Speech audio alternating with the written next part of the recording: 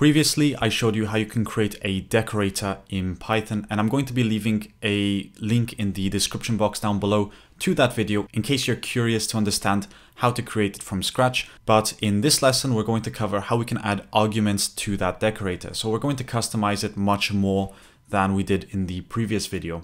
So for this example, we're going to import from functools the wraps.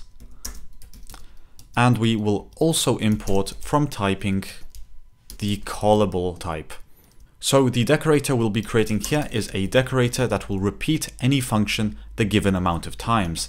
So it's going to take the number of type integer, and depending on which number we insert, we want that function to be run that many times. Now inside here, we'll add a docstring and we'll type in repeat function call X amount of times. Below that, we can type in def decorator. So we can add the function, which should be a callable function. That's the only requirement for this to work. Now inside the decorator, we can go ahead and add the @wraps. So we make sure that we actually get the correct details for the correct function. We want to make sure that we get the correct docstring and of course the correct function name.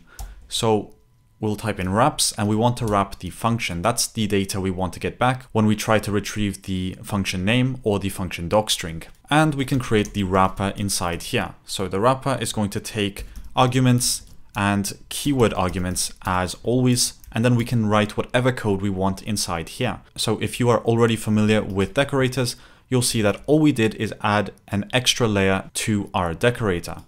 So now we have the usual decorator inside here, except this time we have an external function that actually allows us to pass in an argument. And to use it, we can just create something such as value is equal to none initially.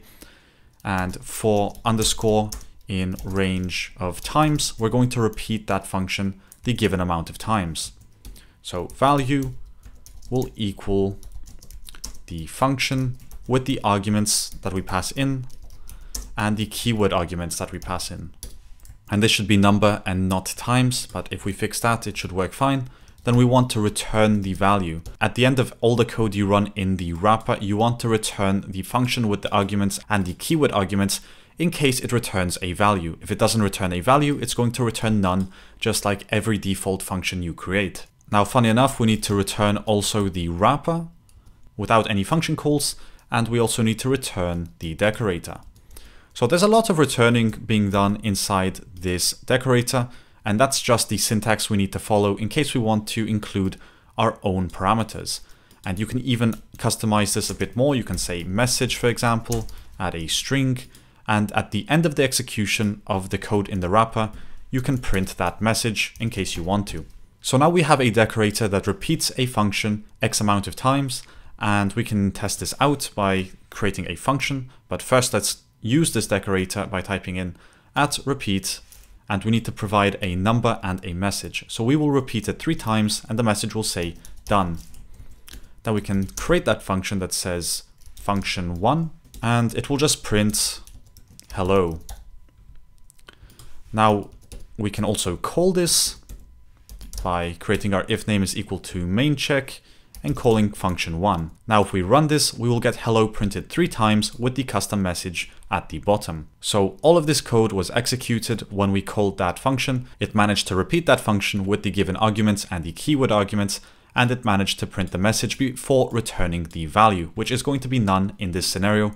So even if we print this, we will get none as a return type. But in the case that this did take some values, such as a of type integer, and we decided to return a, for example, so we type in return a,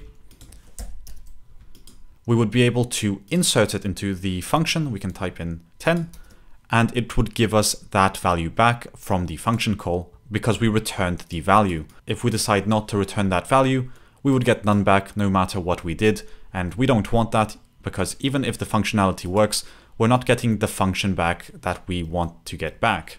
So return that value to make sure everybody's happy and that you get the value back from your function. And it was that simple to add some arguments and parameters to your decorator, but do let me know in the comment section down below in case I missed something. I'd be happy to be enlightened. With that being said, as always, thanks for watching and I'll see you in the next video.